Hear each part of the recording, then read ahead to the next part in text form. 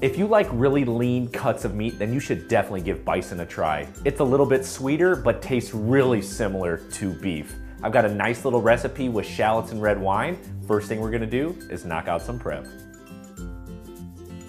Simply cut the ends off and peel a large shallot, and from there slice it to your desired thickness. Lastly, to finish off the prep, remove some fresh thyme leaves from the sprigs and set aside. Now it's as simple as removing the bison from the packaging. We're gonna season it really nice with salt and pepper on each side, and in a cast iron skillet on medium-high heat with a little bit of butter, we are gonna sear these bison strips on each side for in between 4 and 5 minutes. I want a beautiful medium rare, and that's exactly what it's going to give me.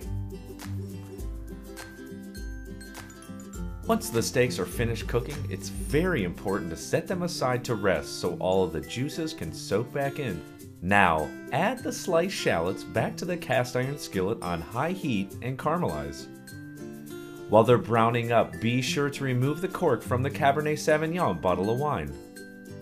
When the shallots are nice and roasted up, we are then going to add in the red wine and cook it on medium heat until it's reduced by 1/2 and becomes thick. Now that it's a nice consistency, we remove the pan from the heat and stir in some whole unsalted butter to give it a little body. Finish by stirring in the fresh thyme leaves and of course season it with kosher salt and fresh cracked black pepper. Time to slice up the bison and plate up.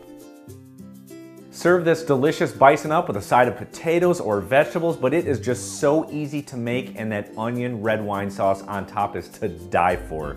Get all these great ingredients and bison strip steaks from your favorite Heinen's grocery stores. Visit Heinens.com. We've got a ton of great recipe videos there. I've got 2 huge steaks to eat. We'll see you next time.